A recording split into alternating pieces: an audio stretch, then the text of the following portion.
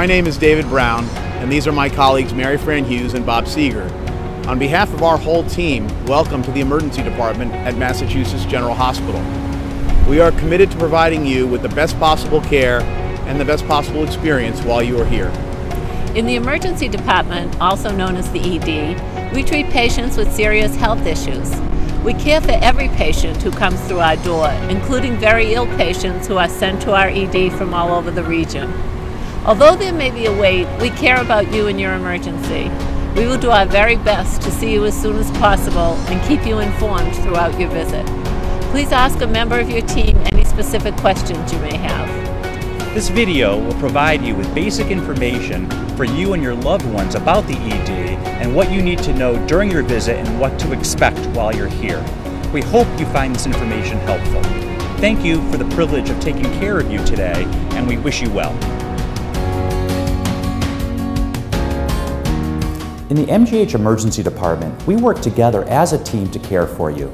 Your team members will be communicating with one another and with you to ensure that you receive the best care possible. You will have an attending physician who is the senior doctor leading your care team. This person is ultimately responsible for your care in the emergency department. In addition, a registered nurse will work to assist in your treatment and make sure you're comfortable throughout your visit. You may also see other members of our team, including a physician assistant who is a fully licensed provider and works with your attending physician, a resident who is a fully licensed doctor in the field of emergency medicine, medical students who are training to be doctors, and others. There are other members of the ED team also, including registrars, coordinators, and research assistants. Registrars are emergency department staff who collect your demographic and financial information, for example, your date of birth and home address. Coordinators are important administrative staff who manage the non-clinical operations in each area of the emergency department. Research assistants may potentially speak with you about enrolling in a medical study if your particular medical problem is a condition that we are conducting research on. We understand that working with such a large team can get confusing. If you forget who is who, just ask us. We are always happy to remind you of who we are and how we're involved in your care. Our roles are also listed on our ID badges, so you'll be able to see who we are. We understand that coming to the emergency department can be very stressful. Here's some information about what to expect during your visit that will help make your time at MGH as smooth as possible. If you have questions at any time about your care, please feel free to speak to a member of our team. When you first arrive in the emergency department, a registrar will meet with you to collect important information so that we can correctly identify you in our electronic medical record system and access your medical history, allergies, and other information that's important to your care. You will then see a triage nurse who will ask you about your health problem. Your temperature, blood pressure, and heart rate may also be checked. This will help your nurse determine where within the ED you should be seen next. This process is called triage. Everyone's emergency is serious, different, and important to us. We take care of the most critically ill patients first, particularly those with life-threatening conditions that need to be seen immediately. Please let us know if you're feeling worse at any time or if you're in extreme pain so we can help make you feel better. Once you are in the appropriate care area, you will be seen by the attending physician and his or her team. You will be asked questions about your health and then will receive a physical exam. Your doctors and nurses will work with you to create a plan for your care. Throughout your visit, you may be transferred to different areas of the emergency department for treatment, testing, and/or monitoring. Providing you with the care that you need can often take many hours. For example, you may be given medicines or IV fluids that require us to wait to determine if your medical condition improves. You may also need more testing to better understand your condition. Please refer to our website and to Signs Around the ED for information about how long it usually takes to get results for common tests. Your team may also need to talk to another doctor who specializes in your particular condition. This is called a consultation, and it can take several hours. This doctor may need to wait for your test results before making recommendations about your final treatment. When your care team has all of the information they need, they will make a decision about whether you can go home, should stay in the ED to be closely monitored, or if you need to be admitted to the hospital as an inpatient to be cared for further. Some patients are transferred to other hospitals for continued care, while some others are sent to different facilities for rehabilitation care. Your doctor and nurse will work closely with you to recommend the most appropriate treatment.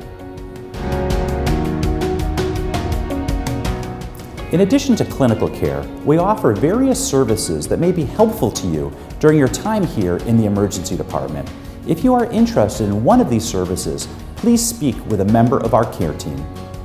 We have interpreter services available if you prefer to communicate in a language other than English. We have chaplains who can respond to any spiritual, religious, or emotional needs you might have. During certain hours, we can offer case management resources if you need help arranging for additional care when you leave the ED. During certain hours, we can also offer social work resources if you need help with housing, food, and other services outside of the hospital. There are also many other resources at the hospital, including a chapel, the Blum Patient and Family Learning Center, an Office of Patient Advocacy, and more. Please visit the ED website for a list of these resources. We want you to feel as comfortable as possible during your visit with us. Here are some tips that will make your time here with us a little bit more pleasant. There are restrooms located throughout the ED. Please let your nurse know if you need to use the restroom in case a urine sample is needed. Depending on your care plan and the time of day, we may be able to offer you a snack, meal, or beverage. Please check with your care team first because you may need to get certain tests done that require you to be on an empty stomach. Several cafes and cafeterias are also available at Mass General that serve a variety of food and drinks. We kindly ask that you have no more than 2 visitors at a time with you in the care area so that we have enough space to take care of our patients. We do offer a waiting area in the front of the ED for additional visitors. Please have any visitors check in with the emergency department staff at the front desk when they first arrive. Your privacy is important to us, but we recognize that getting some privacy can be very challenging in our busy environment. Please let a member of our team know if you would like additional privacy for a conversation. We will do everything possible to help you. We offer free Wi-Fi, electronic device charging stations, televisions, and reading materials. We may also be able to offer a pillow, warm blanket, or cold pack. Please let a member of our team know if you are interested in getting any of these services. We want to make sure that you continue to get the care you need after you leave the emergency department. Your care team will work closely with you to make sure that this is possible. Here are a few important things to know about the end of your ED visit. Please speak with us before leaving the ED. We have special instructions to review with you. If you are being admitted to the hospital, there may be a wait until an inpatient bed becomes available. We will get you to a bed as soon as possible. In the meantime, please let us know how we can make you feel more comfortable while you wait. If you are staying in the ED to be closely monitored, you may be moved to a different area called the ED Observation Unit.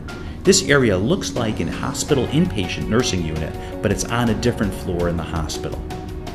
If you're being sent home, we will go over your discharge instructions with you. This may include instructions on how to take care of yourself at home, what medications to take, and what appointments to make. It is very important that you follow these instructions in order to help you recover and prevent further problems. Let us know if you have any questions. Please be sure to tell your regular primary or specialty care doctors that you visited the ED. They may want to follow up with you on your care. Thank you again for the privilege of caring for you.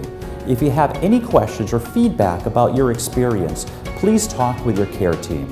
Please visit our website at massgeneral.org/edvisit for other helpful information about your time in the ED. Thank you.